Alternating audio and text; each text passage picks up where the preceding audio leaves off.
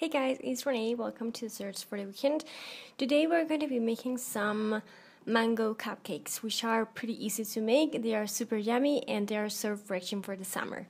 As far as for ingredients go, you're going to be needing flour. Now, the original recipe, which I'm going to link below, calls for self-rising flour and all-purpose flour. I couldn't find the self-rising, so I just used cake flour, and to that I added baking powder, some butter at room temperature, sugar, eggs, milk, and some vanilla. So the first thing you want to do is preheat your oven to 350 and then start working with the mixture.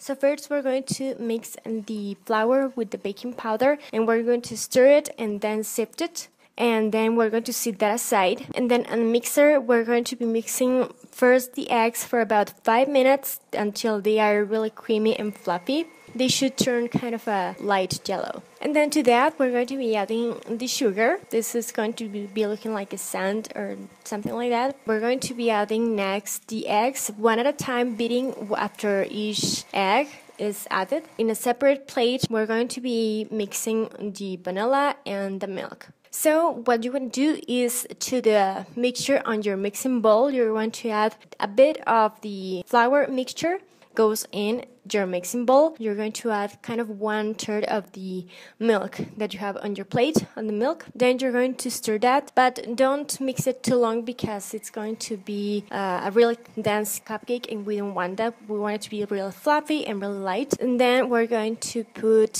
half of the mixture of flour in the mixing bowl, followed by half the milk, and then again mixing it well, and then the rest of the flour goes in as well as the milk. Beat until everything is incorporated. Don't overbeat it because, as I said, it's going to be really dense. Don't forget to be scraping down the sides kind of every time you add something new, because things get stuck in the bottom of the bowl. And there goes your mixture. Now this mixture makes a lot of cupcakes, like 25 or something like that. I'm not going to be making the 25 right now. I'm just going to be starting with 10 cupcakes. So for that, I'm going to be lining my cupcake pan with some cupcake wrappers, and then to have an even amount of butter in each and every one of my cupcakes, I'm going to be using this ice cream scoop. So once you have done that, that goes into the oven for about 20 minutes or so, but I would suggest you to just keep on checking it. Every oven is different. Then what am I going to do with the leftover batter that I have? I'm going to just grab a glass and I'm going to put a Ziploc bag. Into the Ziploc bag, since for me 1 ice cream scoop equals 1 cupcake,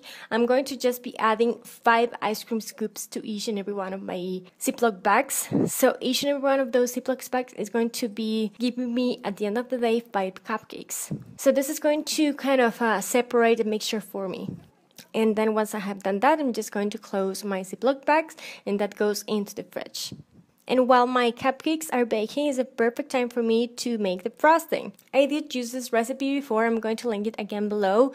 But it's pretty simple. Just cream cheese at room temperature, powdered sugar, which is like icing sugar or confectioner sugar, vanilla, heavy whipping cream. Measurements are going to be on my blog. You're going to start by creaming your cream cheese, but just don't over mix it, because I did that, and you're going to be seeing at the end that the mixture is kind of too loose. My frosting is too loose, so I had to put it on the freezer for like 10 minutes to just make it harden. So I guess the key was that my cream cheese was a bit too soft at the beginning. I just let it too long at room temperature, and then I overbeat it.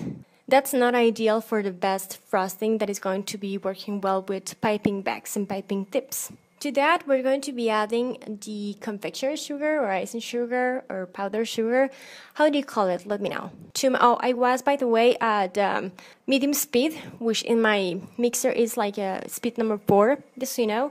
And I was working with the paddle attachment. And then I'm going to be switching to my whisk attachment in here. And I'm going to add my heavy whipping cream. And then just beat it until everything is just like, fluffy. And I've done this, as I said before, this recipe, and worked better for me because of the cream cheese, essentially.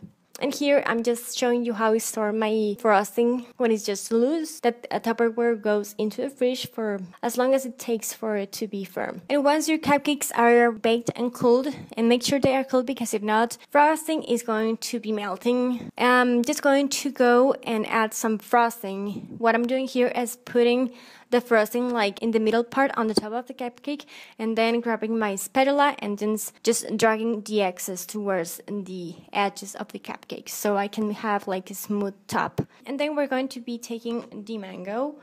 But anyways, I'm just going to start by peeling it, and then I'm just going to cut the mango, and then I'm going to just chop them into pieces that I can put on my cupcake. Once my mangoes are ready for me to place them on the top, I'm just going to go and grab a piping tip number 1M from Wilton and a piping bag, and I'm going to be just swirling around the cupcake, kind of making a wall in there, and then I'm going to just place my mangoes being held with my spoon. They are delicious. They are super, super yummy. If you don't have access to mango, you can always use the fruit that you have access to. Thank you so much for watching. Don't forget to tune in next weekend for the next desserts for the weekend. If you liked it, don't forget to give me a thumbs up and subscribe to my channel for more stuff. If you recreate this yummy dessert, don't forget to send me your recreations to Twitter and Instagram. I would love to see those. Thank you so much for your time watching, and give it a try, guys. Bye.